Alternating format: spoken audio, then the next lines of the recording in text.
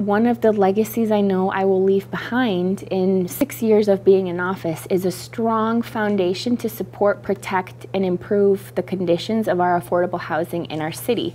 Maria Regan Gonzalez, the Midwest's first Latina mayor, talks about her city, Richfield, Minnesota's oldest suburb.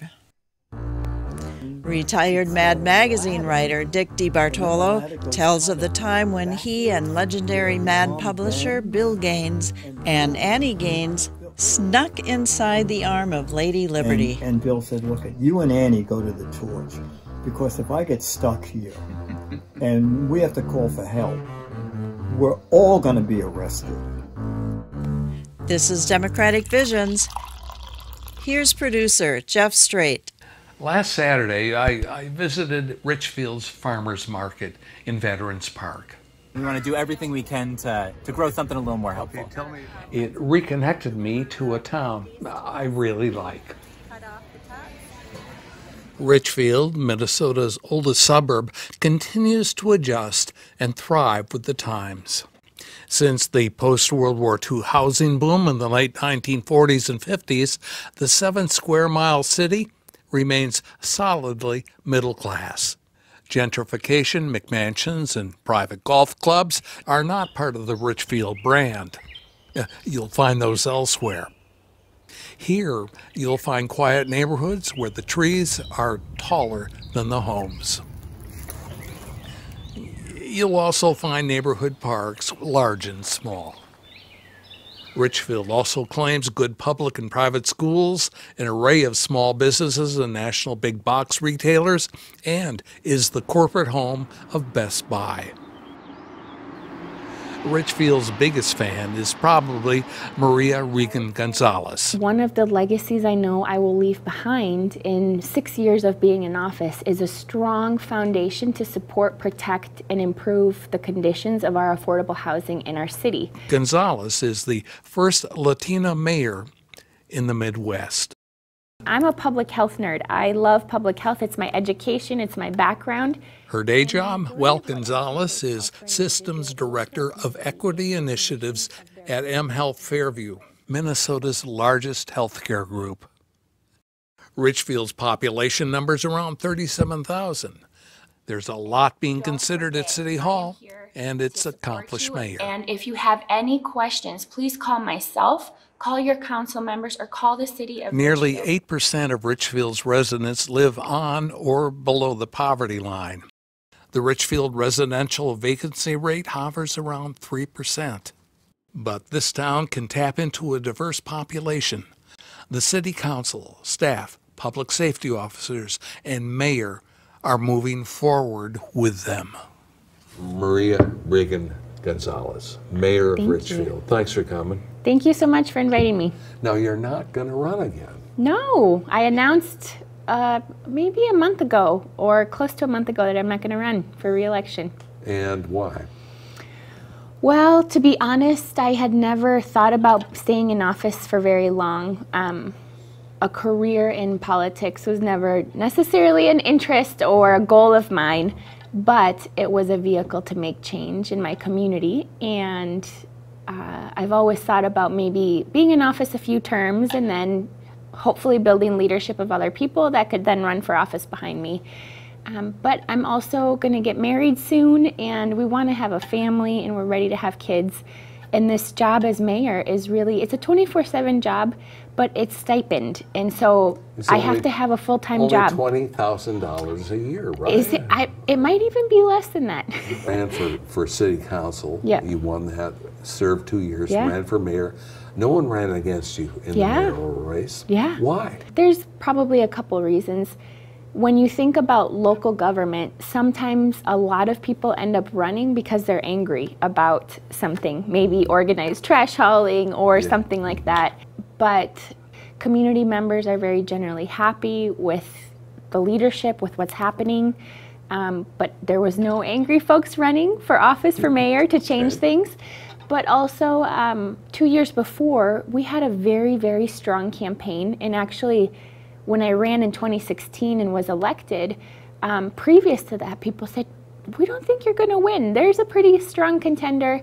And they saw the people power that our campaign was able to build. So your term as mayor has worked on that. Have you gotten more people involved? Yes, we have gotten many more people involved. I would say in terms of building the civic leadership of folks, I've been able to support a lot of new candidates in other cities to run for office, but then also in our own community, we've really had a push to get more multilingual communications. We are doing more things for our community bilingually, looking at different ways to get community members involved through community engagement, but also our communication. Affordable housing has always been an issue. Yep. And especially in a community like Richfield, which has older homes, people living in homes that were built after World War II. Housing is very expensive right now. Tell me what's been accomplished in Richfield during your term. We've been able to do so much. I would say one of the legacies I know I will leave behind in 6 years of being in office is a strong foundation to support, protect, and improve the conditions of our affordable housing in our city. And it's been paired with just diversifying our housing overall. We have, I don't know, over by Target in East Richfield, we have over 70 new townhomes that weren't there as an option. So we've diversified our housing options in many different ways. We have close to $1 million condos behind Lake Winds Co-op, but we also have so many more affordable housing options. So the areas that we've tried to focus on for renters are tenant protections, preserving and improving existing affordable housing, and creating new affordable housing. As it relates to affordable housing for homeowners, we have created a down payment assistance program of $20,000 if you qualify to purchase your first home in Richfield, 0% interest and 100% forgivable, to help diversify who is a homeowner in our city. And we have almost 100% of the folks that have applied and received those down payment assistance grants are within the target that we're looking for of people who are traditionally left out of home ownership. So we've done things to diversify affordable housing, not just for renters, but for homeowners as well. I asked Mayor Gonzalez about Woodlawn Terrace, which in December became Minnesota's 10th resident-owned manufactured home community. 53 homes are nested on 4.9 acres. They used to be called mobile home parks. Woodlawn Terrace is hidden off Lindell Avenue near 74th Street. That I would say the majority of our residents or people in general don't even know that it exists. It has this beautiful urban canopy of oaks and trees, and it's been there for many years. And just like so many other things in Richfield, that they were built in the 50s. A lot of the homes were built in the 50s and 60s. The infrastructure and the homes, the quality was just going down. And the owner of the manufactured home park property is retiring, and he was going to sell. He sold his property, and most people would sell it to a developer, displace all these families in this home, in this park. And what happened is he sold it to the residents. So it became a cooperative-owned manufactured home park, and then they paired and worked with the city to redo many of the homes there and bring new homes into the home park, add to it, but also use that down payment assistance program for more people to have homes that are affordable. Was that difficult? It was difficult for many reasons, just because there's so many steps, legalities. It can be a confusing process, especially for a person, for any average person. You don't know what it means to create a co-op. I wouldn't know how to start a co-op. And so luckily there's organizations out there that help with all of this.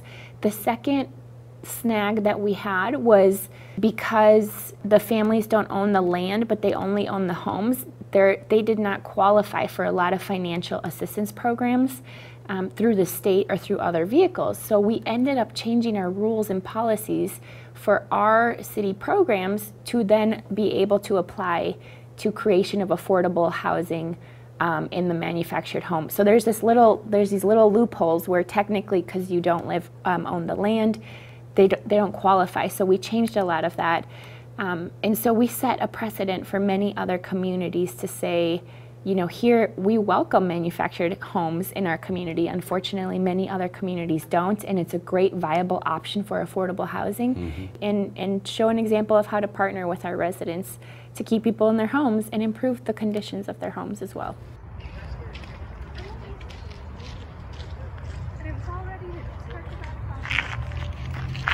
One of my favorite parts of Richfield is Wood Lake Nature Center. Yes. With its boardwalks. Mine too. Its tall trees and all that. Do you go there? I go there all the time. Yeah. I'm there on a weekly basis. It's actually my community office. If people want to have a meeting, they want to get together and talk, I say, let's go take a couple loops at Wood Lake Nature Center and let's have a meeting there. I do appreciate the sound barrier next to Yes. 35W Yes. as well, yeah. So, Absolutely. where's your favorite place in Richfield to go out for a snack or a dinner or something like that? There's so many places. So Richfield has a lot of local restaurants that I love, and there's a lot of family-owned restaurants. There's El Tejaban, which is excellent Mexican food that most places don't have, a little bit more traditional Mexican foods. That's a family-owned business. There's Patrick's Cafe as well in West Richfield, where you can get some great food, baked goods, and coffee.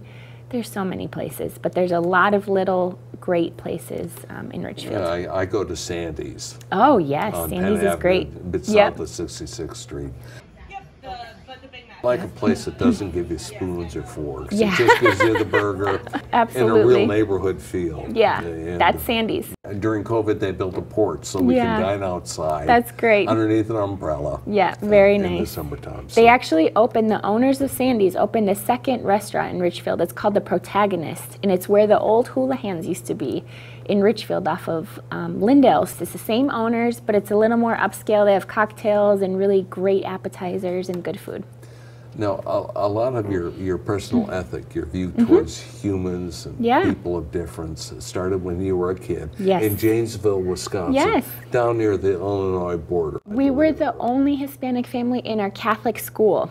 In your So there Catholic was other school. Latino families in the city. Okay. And we were friends with a lot of Latino families in Janesville. It was pretty segregated though, and there was very few Latino families at that time. But my brother and I went to a Catholic school, and we were the only multicultural family, just my brother and I. And you brought what you learned there as a kid Yep. throughout your entire life. Yep. And that's kind of been maybe a mission, getting along with people. Yep. After your term as mayor, is that how you're going to raise kids, you're Yeah. going to have a husband, Yeah. that's cool, but you're still going to be busy Yes. at this stuff. Tell Yep. me what you're going to focus on. Well, my work in community will never end. Even since I was a kid, all I've been doing is working in service to community. I love to work with others in my community to make the conditions for other families and for my neighbors a better place. I think the way my brother and I were raised by our parents, they told us that because we were privileged, because we were born in this country, we had a middle class education and upbringing, that was a privilege, and that we needed to use that privilege to improve the conditions of our community, because not everybody had that privilege. And so that is deeply ingrained in me. And actually the reason I ran for office is I'm a public health nerd. I love public health. It's my education, it's my background. And the majority of what actually creates health for an individual or for a community is the conditions of their community in which they live. And so that's actually why I ran for office, from a public health perspective. So that's why we focused on affordable housing, walkability, bikeability, inclusion, because those are the things that at the end of the day are going to make you sick or healthy.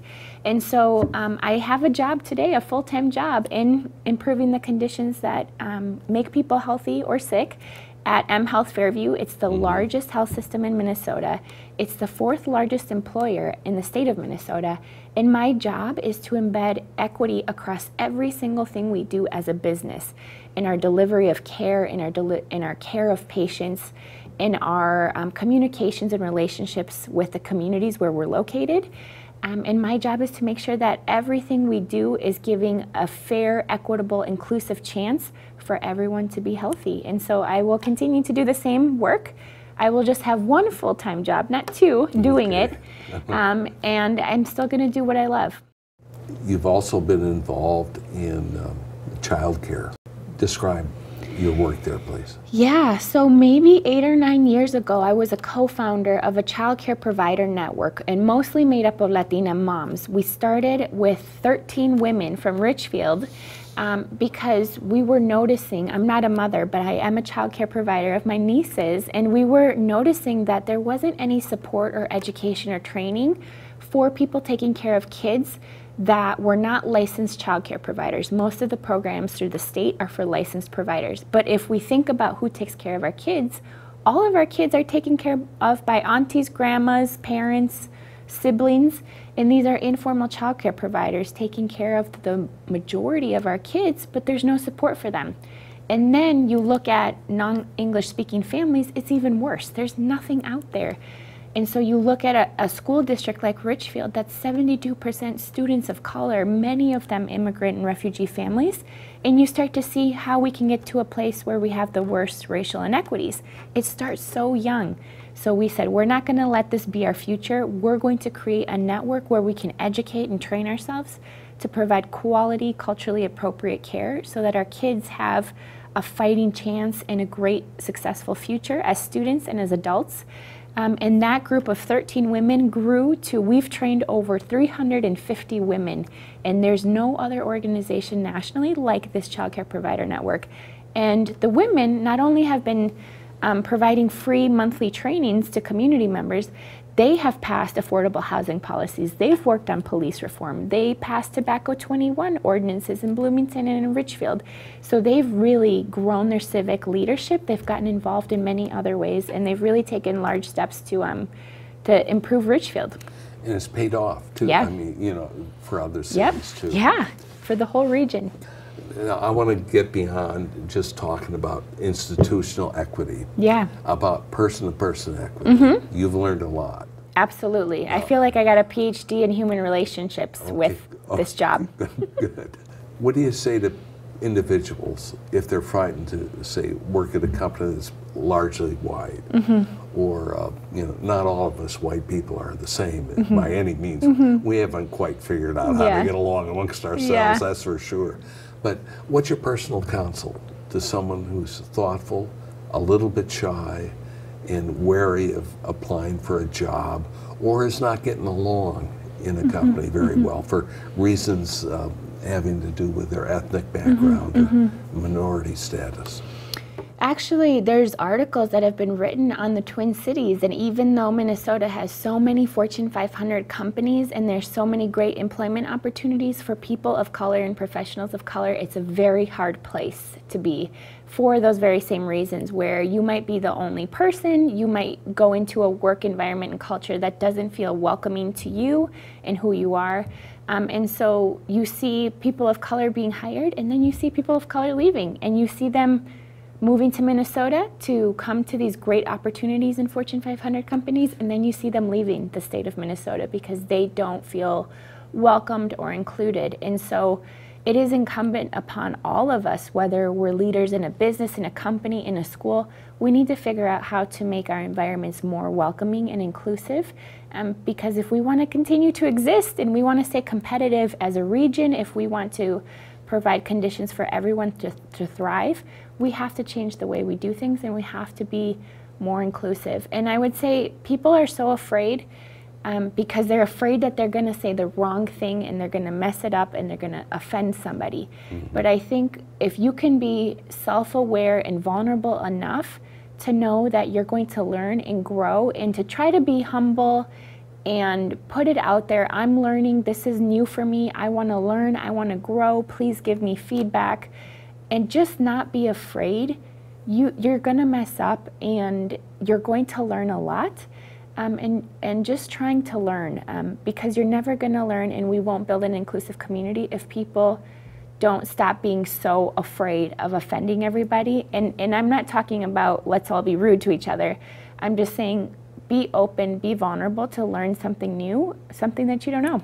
Which doesn't mean you're going to give up on who you actually are. Exactly, absolutely not. You need to own who you are. And part of building a community that's more equitable and inclusive also has to start with owning and understanding who you are and knowing how you show up in the world. And for example, that's part of white privilege, or the privilege of anybody that we have different identities, and you show up differently, and being conscious of that is very important. Maria, thank you very much. Yes, thank you so much. Thank you. Thank you. So something neat coming out in October called a Wow Cube. And it was invented by a 12-year-old kid who said to his father. Millions of us know Dick DeBartolo as the GizWiz. Dick reviews new gadgets on network and cable TV and social media. And he's a big-time podcaster. With a phone, Dick was also Mad Magazine's maddest writer. Tell me about it. This is a writer-oriented magazine. We never assign topics. I just have to pick up my paycheck. In case you didn't know, we get paid scale. He became close friends with Mad Magazine's legendary publisher, Bill Gaines. Dick's memoir, Good Days at Mad, is out of print, but I have an autographed copy. Now, I'm not a drinking man and don't smoke weed, so when our sorry world wears heavy, I sometimes return to his book for the true stories, real accounts about the snarks at Mad who, with cartoon caption and parody, made fun of what America and the big shots pretended to be. In April, I visited Dick DeBartolo in New York. Dick is a lifelong train fan, has a scale model in what he claims is a backyard. If we forget to bring it in, it gets frozen in a block of ice in the winter, and when it's defrost, it just keeps running. It's the same ones they use like at the Botanical Gardens. Well, Bill Gaines also loved trains big time. When Mad was in its prime, Bill ordered the staff to show up at Grand Central Station at a specific time and a specific platform. But he did not reveal why. Dick now tells the rest of the story. One day he said, set aside this Saturday, plan to be gone all day, that's all I'm telling you. And I said, well, is this something I can invite Dennis to? And he said, well, I'd rather Dennis came than you, but since you like trains, you'll have to come. So that was one hint. Oh, he didn't say you like trains. He said, you have to come because this is especially for you. So we meet. Grand Central Station? Grand Central Station. And they announced the Metro line to Boston. And Bill says, go down to the track. Do not get on the train. It's just 12 of us.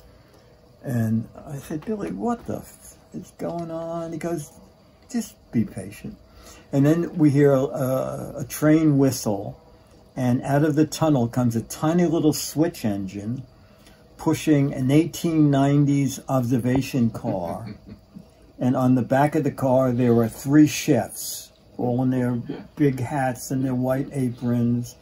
And Billy said, this is your surprise. They're hooking us up to the Amtrak. We're going to Boston. They're going to put this on a siding. I'm going to stay on the train, but you guys have 6 hours in Boston.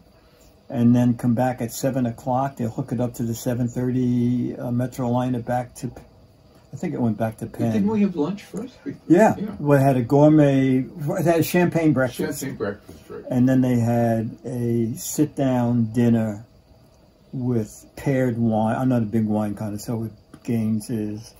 And I mean, it was amazing. And it was one of those old cars with the open platform observation, and it started snowing, and we were sitting. It was a dream. A dream. Oh, yeah. So on Monday, I was so astounded by this train ride. I said, "How do you rent a train?" And he said, "Well, I found an ad for rent a car, rent an observation car." And I said, can I ask what it costs? And he said, okay. He said, the car is $5,000. Then it's about $1,000 transportation, because the car has to be shuttled. The car, I think, homes in Virginia. He said, then Amtrak charges a full fare coach, a full fare first-class ticket fare for everybody on the train. And he said, so we had like 2 workmen and 3 chefs, and then maybe 15 madmen. He said, anyway, he said it was 10 grand. I said, well, Billy, that was one of the most amazing days of my life. Jerry has a fan club. Boy, he's great. He's a doctor. That is the 340. I'm a big train fan.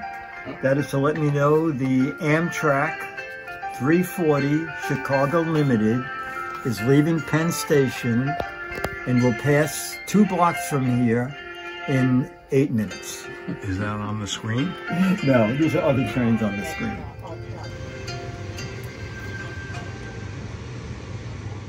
Bill Gaines really loved the Statue of Liberty, not only the one in New York Harbor, but wherever he could find a statuette or a curio that had the Statue of Liberty on it, he would collect it. Among Bill's bucket list of wishes was one that involved the help of his wife, Annie Gaines, and of course, Dick. Back in 1977, Bill wanted to climb to the torch held high by Lady Liberty. Dick knows a thing or two about navigating New York Harbor. He's captained an assortment of boats. So naturally, he calls up the National Park Office on Liberty Island. He asked for permission for Bill to climb up to the torch. Well, he got nowhere. Dick takes it from here. An incredible fan of the statue and a lifelong... Well, he had a whole collection of statues. Yeah. Yeah.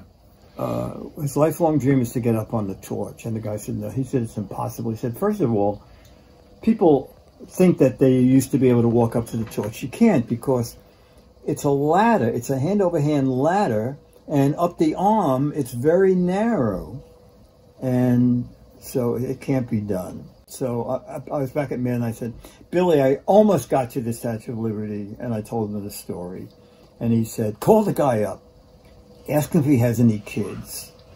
And if he has kids, tell him that if you can get me up to the statue, I will send him one of every issue of Mad ever printed.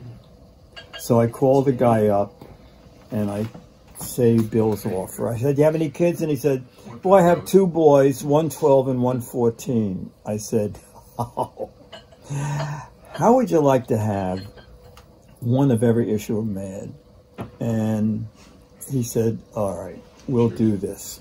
And then he mailed me a diagram. We were to take the last sightseeing ferry across. On the diagram was where to hide when the last ferry left. And then he came out after dark, and he had this set of keys. And I said, before we get up there, how are we going to get off this island? And he said, at 11 o'clock, a ferry comes across to do a shift. We have night workers here. And he said, there's a shift change. And he said, it's an outside service. They won't matter. We just tell them, take these 2 people back to Manhattan. So we started up to the torch. You climb up the regular stairs, and then there's a chain over there, and you go up like 3 steps, and then you start a ladder, and then the ladder goes kind of backwards where the arm bends, and Bill was overweight, and Bill said, look, you and Annie go to the torch, because if I get stuck here and we have to call for help, we're all going to be arrested. And this poor guy will lose his job anyway. So Annie and I went up to the torch, and we took some pictures. It's very windy, very scary, because the torch moves a lot. And we came down, and that was it. So at least I gave Bill, Bill into the torch, not all the way to the torch. That's a great story. Say, thanks for being with us. We'll see you next time. Democratic Visions is handcrafted by volunteers from Eden Prairie, Hopkins, Minnetonka, Edina, and Bloomington. Watch us on select cable systems and on our YouTube channel. This is Carol Sundstrom.